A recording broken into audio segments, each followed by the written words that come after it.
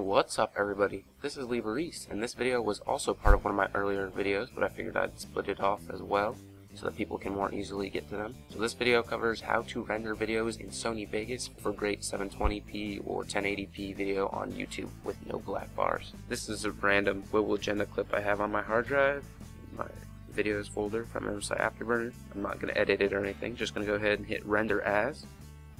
And the first thing you'll want to do is set it to Sony AVC or some MP4 file type. If it doesn't let you do MP4s, AVI files will also work.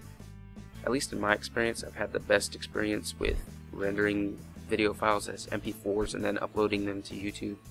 And then you can choose a template here, but I ended up doing custom anyways.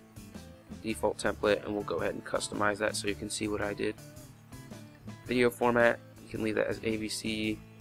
Make sure you have this set to 1280 by 720, or if you're doing 1080p, 1920 by 1080, depending on what your raw video file from MSI Afterburner is. In my case, I do 720p. You don't need this checked, so leave that alone. Profile, I'm not sure what this does, I'll just leave it at main. I read somewhere that Codec is better quality than KLite, but I don't know. I don't think I really noticed any difference between the two. For frame rate, you definitely want to get to as close to 30 FPS as you can, because that's what YouTube plays videos back at.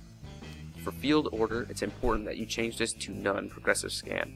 If you have upper or lower field, it might give you like interlacing lines or something like that, which you don't want. Also, make sure your pixel aspect ratio is 1.0. This means you'll have no black bars across the top or bottom of your video. If you do something like 0.9 or 0.8, you could get that like widescreen HD effect with black bars on the top and bottom, but generally, especially for gameplay, you'll want to keep it at 1. So for bitrate, the higher the better quality, but also the better file size. I find that anywhere over 10 million is typically pretty good, and if it's like a montage or something that I put a lot of effort into and want the best quality, I'll just go ahead and bump it up to 20 million or whatever the max the particular codec you're using will let you use. Encode mode, just leave that on automatic.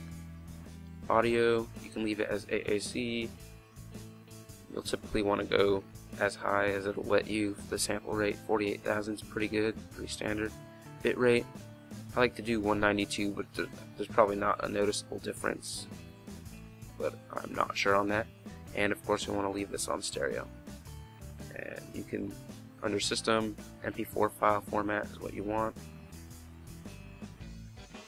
And video rendering quality, best. And you don't need to do anything with the stereoscopic 3D. So that's it, hit OK. And also you can save this template so you don't have to manually re-enter it every time. You can just pull it from the drop down menu, which I think I did right here. Yeah. And pull it up real quickly. And then you'll go ahead and save your video.